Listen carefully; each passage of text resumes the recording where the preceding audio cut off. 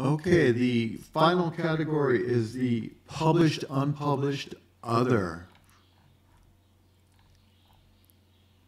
And my first vote goes with the Heavy Metal 300 cover by Claudia Ianniciello in the collection of Jason Coates. Classic Tarna on a new heavy metal cover. It's a great mix of heavy and light pencils, and Tarna staring directly at the viewer sets this piece apart from the crowd. My next vote went with the Batcave Revealed by Dick Sprang in the collection of Alex Johnson. I've always loved exploded and or cutaway view drawings, and this piece is just one of those, and it looks great. This Batcave layout has all of those elements. Having the grid on here, I think, actually adds to the piece, and I really like it for that. That grid is probably one of my favorite elements of the piece.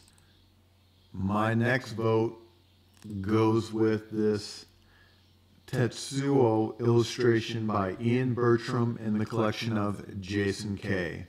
Bertram is another artist that absolutely goes wild with his commissions. He is in the same class as Jeremy Bastian.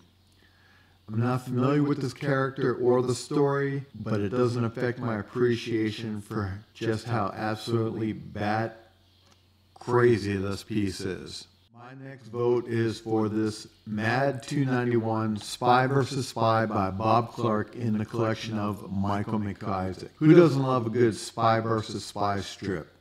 Complete stories are becoming more desirable in the hobby, but the great one-pagers have been around for ages. This page has such a great wall appeal that's going to be appreciated by anyone of any age. And finally, last but certainly not least, one of my favorite pieces in the entire collection of entries for 2021 is this piece titled Sleep by Dave Palumbo in the collection of Mike Parkinson. This piece is just an absolute beauty, and it would definitely be a contender for my best of overall category for 2021. All right, folks, that's going to wrap it up. I hope you enjoyed these videos. If you haven't checked out the CAF Best Of, head on over to ComicArtFans.com. Check out those entries and a ton of other original comic art. Thank you for watching.